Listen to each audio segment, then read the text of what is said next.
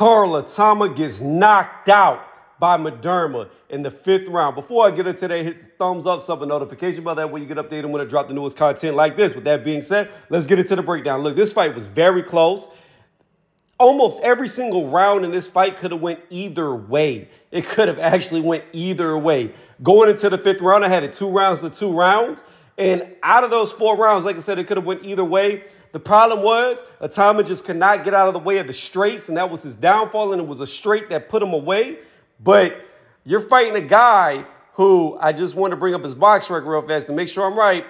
1, 2, 3, 4, 5, 6, 7, 8. He's only won 2 out of his last 8 and been knocked out 3 of those times he lost. For an undefeated fighter in Itauma, that's not a good look. But again, when you only have 9 fights, this isn't why you fight a guy with 38 fights. It's never smart to do that. Itauma comes up short. Let me know what y'all thought about the fight in the comment section below.